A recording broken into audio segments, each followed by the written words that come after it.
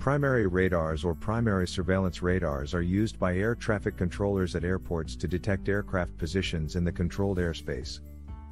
These radars were initially designed during World War time, and were primarily used for air surveillance.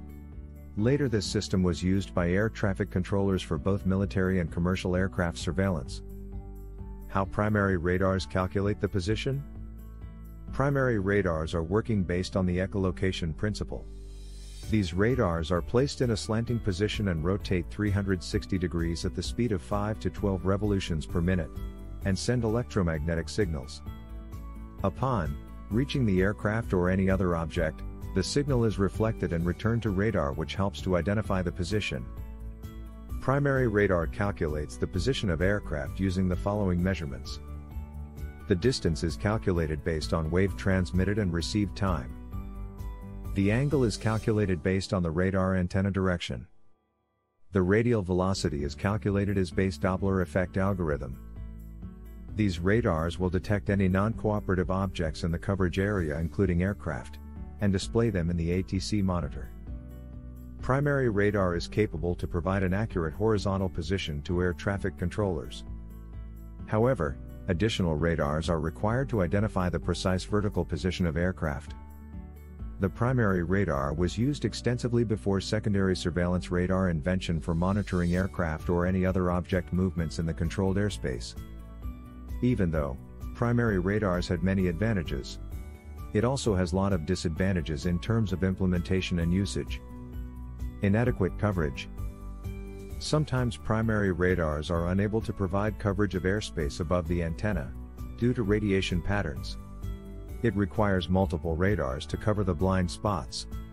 Also, coverage is based on how strongly the signals are emitted from primary radar, because the radio wave should be reflected back to radar, and track any objects in the airspace, and unable to track the other aircraft with the same range.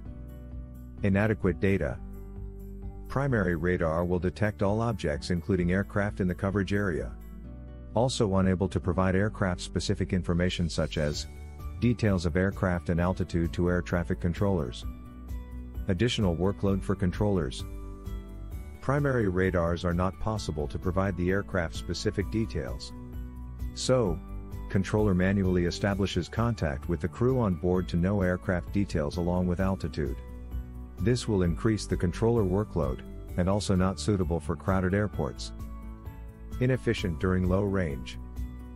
Primary radar uses a single frequency to send and receive signals, so it cannot send and receive at the same time. When aircraft fly at low ranges, the radar will get a response during transmission itself, and this results in missing aircraft data on ATC monitors. Currently, various surveillance technologies like automatic dependent surveillance broadcast is implemented to provide real-time traffic information of the airspace and airport surface to the air traffic controllers and pilots. These technologies are capable to gather a lot of information about the aircraft automatically, and present it to the controller screen for better surveillance and situational awareness.